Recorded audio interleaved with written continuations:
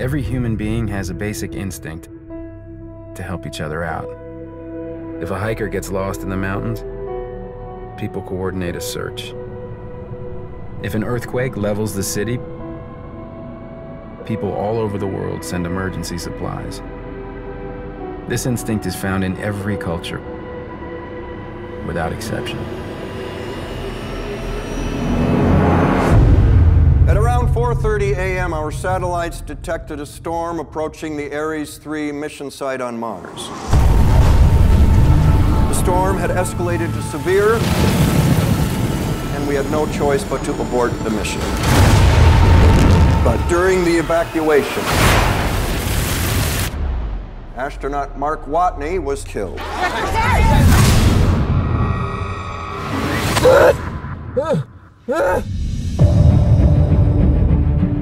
I'm entering this log for the record.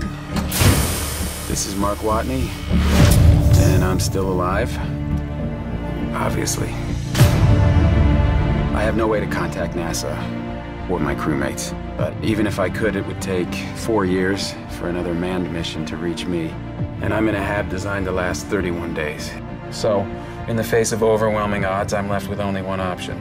I'm gonna have to science the shit out of this.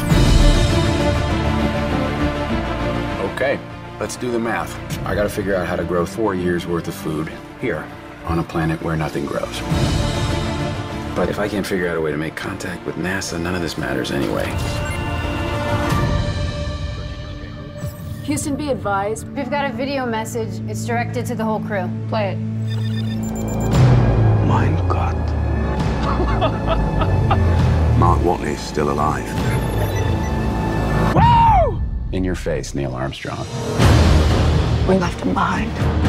Let's go get our boy. This is something NASA rejected, so we're talking mutiny. And if we mess up the supply rendezvous, we die.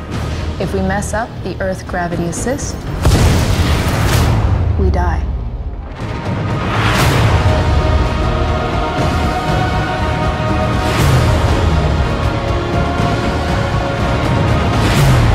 It's space.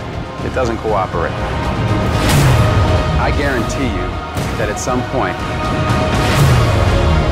everything's gonna go south on you. And you're gonna say, this is it. This is how I end. Is it possible that he's still alive?